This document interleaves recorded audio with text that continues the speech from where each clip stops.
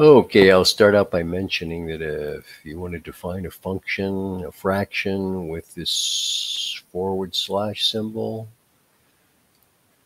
you need to put parentheses around the terms in the numerator and the denominator. Otherwise, this could be interpreted as 182 divided by 1 plus 13, blah, blah, blah. Okay, just an aside. This is actually this is the graph of that function, the logistic function. The graph will never reach 182. It'll get closer and closer to it as t gets larger and larger, but it'll never hit it. The reason is, if you picture it written this way, as t gets bigger and bigger, this denominator gets bigger and bigger. And so this term approaches 0, although it will never get to 0. No, it doesn't approach. The denominator approaches. Yeah. That term approaches 0, so 182 is the limit of this function as t approaches infinity. Now, how many deer were initially introduced to the island? If we put 0 in for t, this factor in the denominator is 1, because e to the 0 is 1. 1 plus 13 is 14. So 13 deer were initially introduced into the population. Now, 2 years later, we want to find a of 2. So we put 2 in for t. And 2 times -1/2 is -1. 182 over 1 plus 13 over e. That's this number right here. Nearest whole number, 31 deer.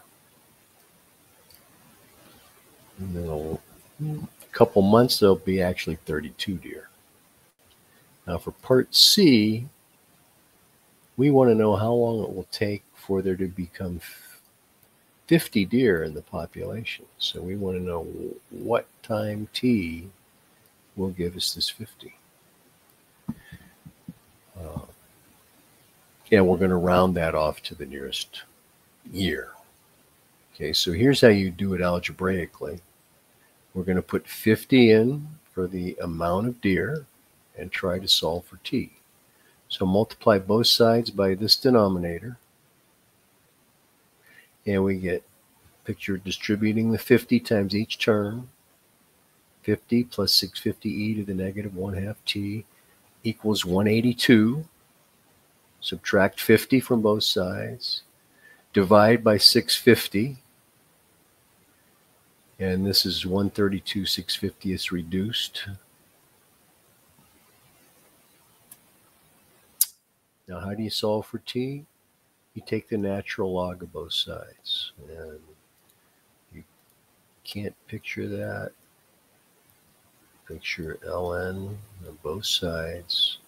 We apply the property of logarithms and move this -1/2 t down front, power rule for logarithms. ln of e is just 1. So to get t by itself, we multiply both sides by -2. Okay, you can do that on a calculator.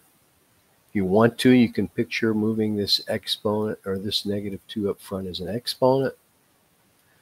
And then if you want to turn that exponent positive, you take the reciprocal of the base. So that would be 325 over 66.